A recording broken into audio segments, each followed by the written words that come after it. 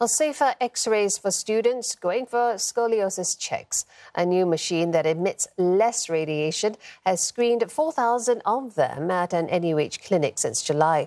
Scoliosis causes the spine to curve sideways. It affects nearly 3 in 100 adolescents aged between 10 and 18. Now, step into this machine, stand straight, wait for 20 seconds, and the X-ray's done. With 90% less radiation than conventional X-rays, NUH says this makes it suitable for younger patients and helps with earlier detection. Parents, they are very concerned about radiation risk. So with this low radiation system, this put their mind at rest, yet at the same time they can reach the diagnosis early. I think it'll definitely like make them more relieved and have less fears about going through such processes. Once scoliosis is diagnosed, braces are often prescribed to stop the spine from curving even more.